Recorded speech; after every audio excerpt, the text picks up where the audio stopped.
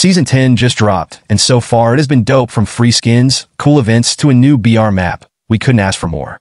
And it's that time of the season where everyone is trying to hit Legendary on time, but some of you got no chill. The season just reset, let's say, 3 days ago, and someone already has 20k points. Bro did not sleep. That's more than double the points you need to be in Legendary. I understand. Everyone is trying to be on top, but 20k points 3 days into the season is crazy, for real. Bro doesn't touch grass, he eats it. And Sparrowhawk? It has to be the best BR ranked reward character ever. Or do you think there's a better one? Personally, I don't think there's a better one.